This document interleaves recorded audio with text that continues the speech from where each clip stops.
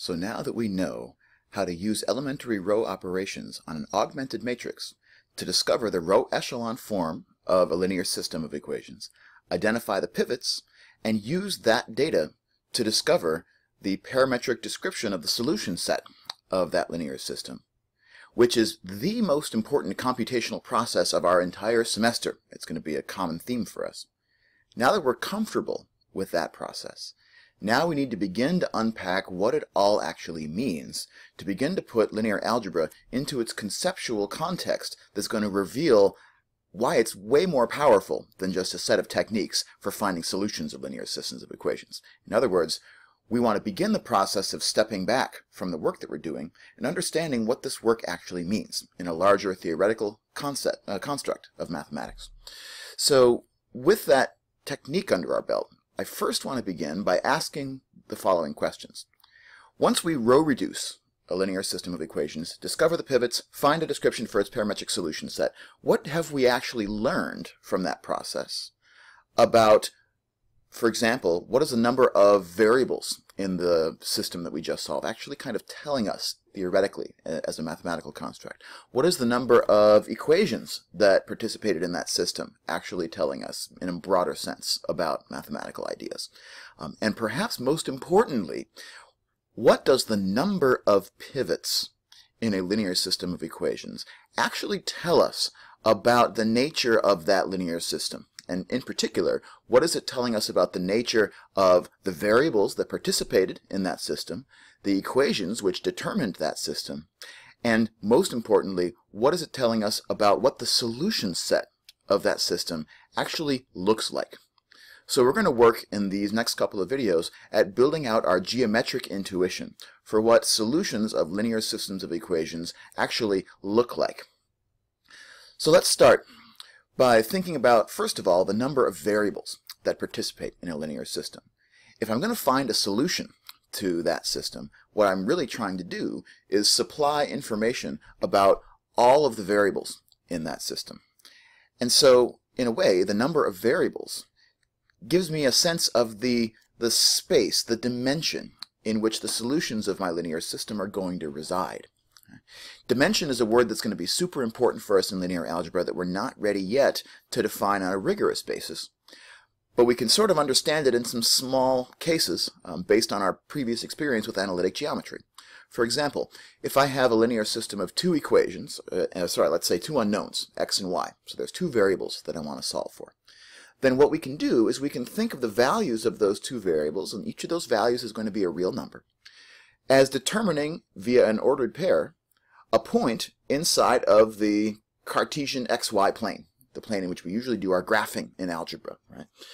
Where the x value is determined by that point's distance, orthogonal distance from the y-axis, and the y coordinate is determined by the orthogonal distance from the x-axis. And so that's a pretty familiar setting for us in analytic geometry because at this point we've done plenty of algebra and calculus that resides, graphically at least, inside of the xy plane.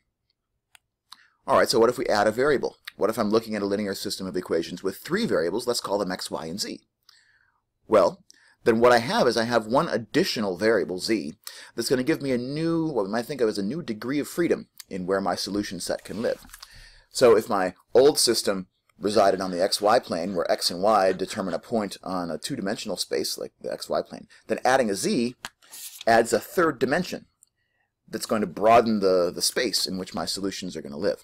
So we're going to think of a solution of a linear system of three variables as residing inside of x, y, z space, where we have sort of 3 degrees of freedom, 3 dimensions along which to go. Right?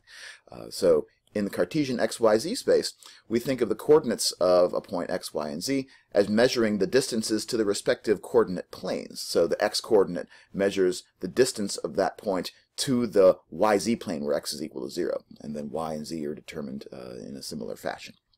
For us in linear algebra, we're almost always going to use rectangular coordinates. Rectangular coordinates are the coordinate system that describes for us how to measure the location of a point by looking at its orthogonal distance to the coordinate planes. one of the things we'll do later on in the semester is look at how to change coordinates a little bit, but they'll always be in linear fashion. So we're not going to look at curvilinear coordinates like cylindrical or spherical or other coordinate systems that you might have seen in a calculus course. Those are not really going to be a part of our existence this semester. We're going to stick to the rectangular coordinate basis. So the number of variables tells me how big my solution space is. My solutions will live in 2 dimensions if I have 2 variables. My solutions are going to live in 3 dimensions if I have 3 variables. Well, what if I have 4 variables, x, y, z, and w? Well, then my solutions are going to live in a 4-dimensional space. How do I draw a 4-dimensional space? I don't. I don't want to cross that bridge this semester. But I will tell you that the intuition that I have, and when I think about a 4-dimensional system, or a 10-dimensional system, or a 27-dimensional system, as a mathematician, the intuition, the picture that I see in my mind's eye, I tend to revert to just thinking of them all as looking like 3 dimensions, just so that I have a useful mental frame for what things look like. So I'm not going to endeavor to draw any dimensions higher than 3. You can if you want to, but we won't have to. So if that's what the number of variables tells me, what about the number of equations? Well, each equation that I write down is putting what's sometimes called a constraint on the 3 variables. Geometrically, what a linear equation, now that we know what linear equations look like, what a linear equation looks like as a subset of the space in which it resides is it looks like an object that we call in mathematics a hyperplane. And when I say the word hyperplane, what I mean is a linear-like object, so it might look flat or straight if we were to visualize it in our mind's eye, whose dimension is 1 less than the dimension of the space that surrounds it. So we'll look at a couple examples in a second. Each equation that I write down is going to determine one of those hyperplanes. And if I have multiple equations that all must be satisfied, then the solution of the system is the intersection of all of those hyperplanes that correspond to the equations that I wrote down. So each equation that I write down determines a hyperplane, and the intersection of all those hyperplanes determines my solution set. So supposing that I have 2 variables for the moment, that means that my solution set is going to live in a 2-dimensional space, like the xy plane. And let's say that I only have 1 equation. So I write down 1 equation. It's going to give me 1 constraint on the variables x and y. So 1 thing that the equations x and y have to satisfy.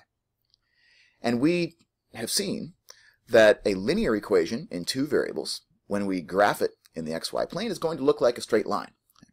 If the right-hand side of that equation is not 0, that line is not going to pass through the origin. If it is 0, the line will pass through the origin, but it's going to be a straight line nevertheless. And remember, we're using the word hyperplane to describe this because hyperplane means 1 dimension less than the space that surrounds it. So in 2 dimensions, a hyperplane is a 1-dimensional object, i.e. a line.